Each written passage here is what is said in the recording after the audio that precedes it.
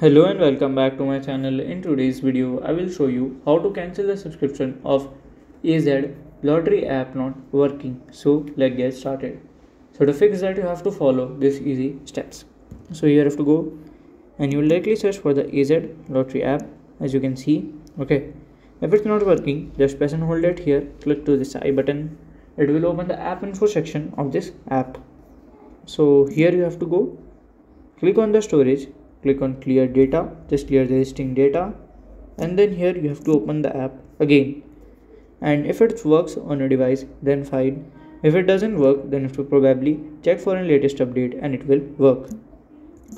So this is how to fix your AZ lottery app not working. And if you have any questions, you can let me know in my comment section. And if you find this video helpful, make sure you like, subscribe and share the video. Thank you for watching.